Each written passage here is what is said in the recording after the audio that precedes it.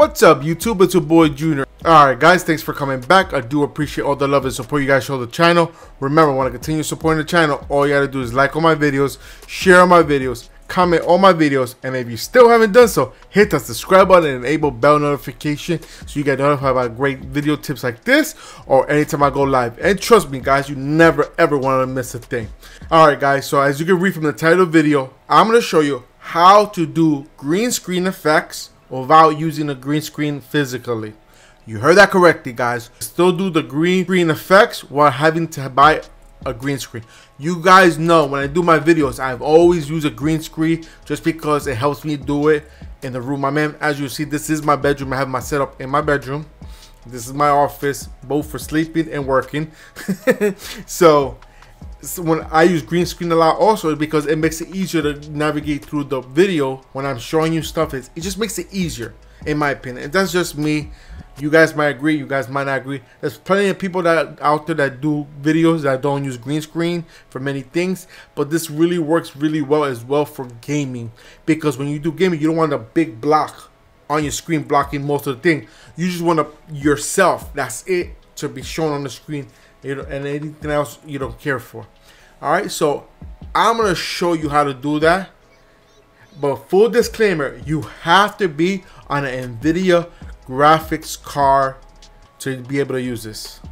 Very simple. All you have to do is download software, and I'm gonna show you how to install it, how to get it, and how it works. All right, so let's go and shrink myself down and take you to the website real quick. All right guys, so this is the website. This is the Nvidia website. So when you come here, all you gotta do is come right here. I'll leave a link to this direct page right here so you don't have to go looking for stuff or anything.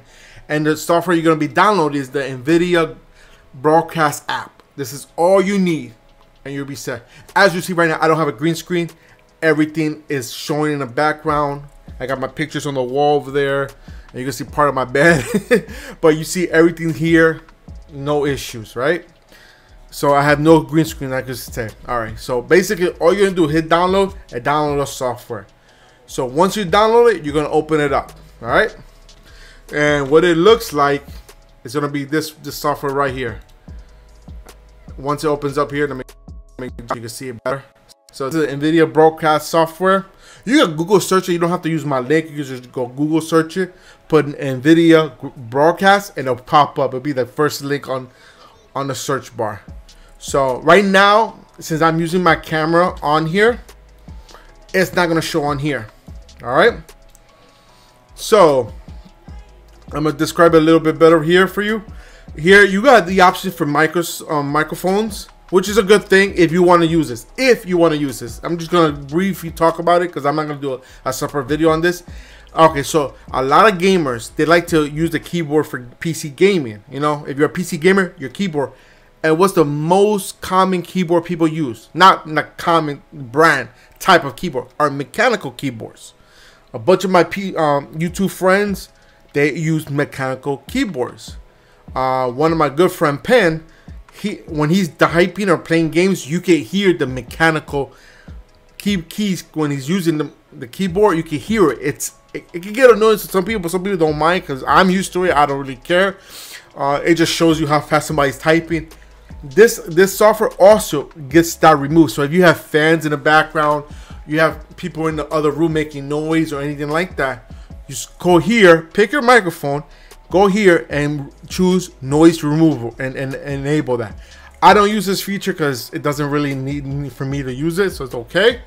But there you go. You could choose the strength on it is and everything, and you could just go ahead and test it out while doing you. If you want to record yourself and see how it sounds, just do it here, record it, and then play it back and see how it sounds. So it gives you that option for this. That's a very good option for a lot of people. Pan, you can use this for yourself if you want to, because I do know you have an Nvidia graphics card. All right, so that's not the problem we want here today. Not the option. The thing you want to do is go to camera. I'm gonna go to camera. It might show my camera here, so. No, see, the source camera is busy. It's not showing there because I'm using my camera on my recording software. So, before I get into this, I'm going to go ahead and pause the video here. And I'm going to have everything set up ready for you guys to see it. Alright, so I'll be right back. Alright guys, so we're back here. As you see, I have broadcast open. and you see my face on broadcast. So this is very simple to use. You saw before it said no sources, but when you're gonna use this software, you have to open this up first before you open up any other software you use to record. Because if it reads, your camera's read somewhere else, it's not gonna work properly here. Just like with any software, if you go any software, you open it up there first, and then you try to open it up somewhere else, it's not gonna show on the second one. Whatever source it uses first, that's the source it's gonna be playing on. So just a quick tip there. So make sure you open this up first before you open up anything else. All right. So once you're here, you see yourself here. You have these options here. You got camera sources. You go ahead and pick your camera. As you see, I got my Logitech installed right there, so that's the one I'm gonna pick. And if you have multiple cameras, you could use it to whatever it's built in here. You can see a list of camera options here. Just go ahead and use that. That's fine. Then we have here is you're gonna pick your resolution. For 1080p, it only gives you up to 30 frames per second. That's the maximum that it gives you. Or I think that might be just because of my camera. I don't know. I'm not too sure. Can't remember how fast my camera is.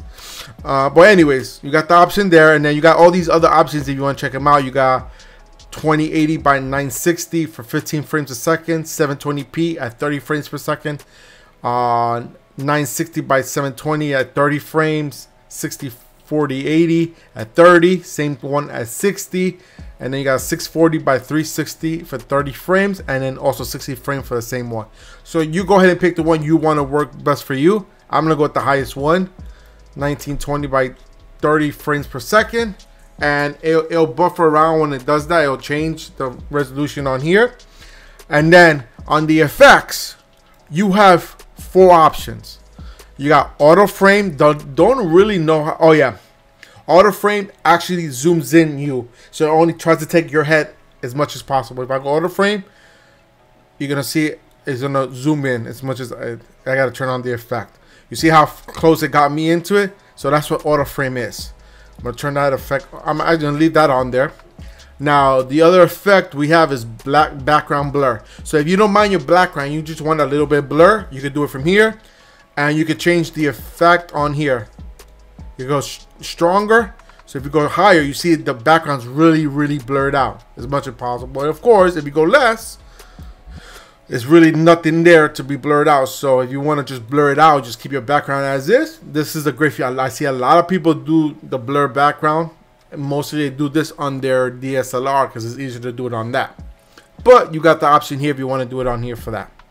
All right, and then the other background you have is background replacement. Now, you want to go ahead and put a replacement. You pick that one and you pick a photo you want to use. I'm going to go ahead and pick one now so you guys can see what it looks like. I'm going to pick when I talk to you guys on live stream, I'm going to pick that screen, which I think it's on right here, right? I just got to find it. I just can't remember where it should be in here. Let me see. Can't remember where I put the stuff sometimes. Okay, it's right here. So see, it replaced my background with that. So you don't have to use a green screen for that. You can just do this and you'll be set. Now, you already have a background on your software for your however you stream, however you record. You don't want to use this replacement. This is just one option, a replacement. You can do this and you're fine. Now, you want the green screen. You want to go to this effect again and change to background removal. I go here, you see everything's black because now my whole back is green screen. It's transparent. So whatever I put in the back of me, that's what's going to show in there. So as you see, the camera keeps going in and out because the software tries to recognize a face feature and whatever is connected to it. So if I go over the camera, if I move my head over to the camera, you're going to see the camera is going to show more. Watch. See? It shows perfect. No issues. I mean microphone. Why did I say camera? I meant microphone. Sorry about that, guys. But if I move over the microphone, you see it's perfectly. But if I move away, it's going to show.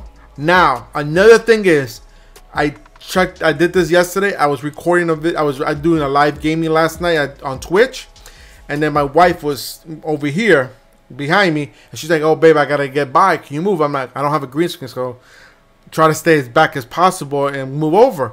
she goes, it's gonna see me. It didn't catch her whole body, but it caught a little bit of her face. So it does detect faces, guys. So this could be a problem if you have a lot of movement going on in the background. You might want to just stick with the green screen. But there's times that people don't want to use a green screen because they don't have the budget for it, or they don't like it. It takes up too much space.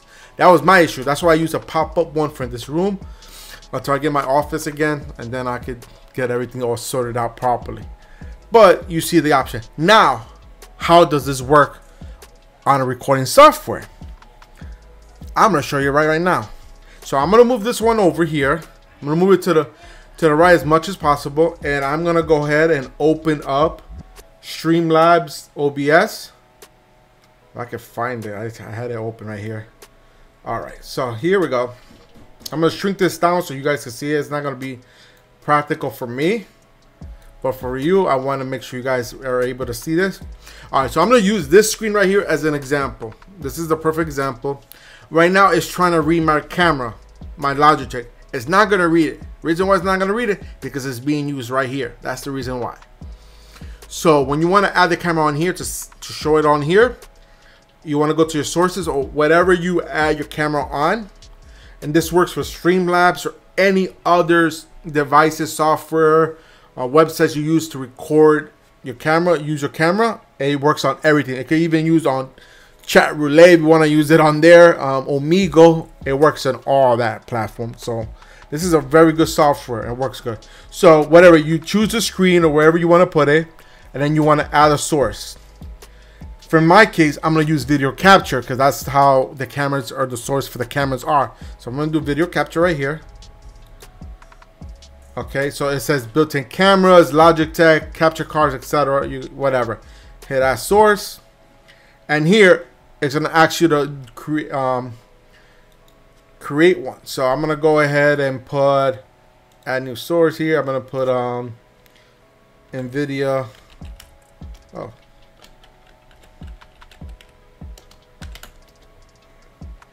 Broadcast. I'm just gonna name it that. I don't know. You can name it whatever you want. Just gonna make it easy for myself to know. All right, so I add the source. Now see, it detected one other video capture instead of the one I'm using right now. All right, so you're gonna go to devices and you're gonna choose a device. You see my camera listed there. If I click on that, it's not gonna show anything because it's being used over here.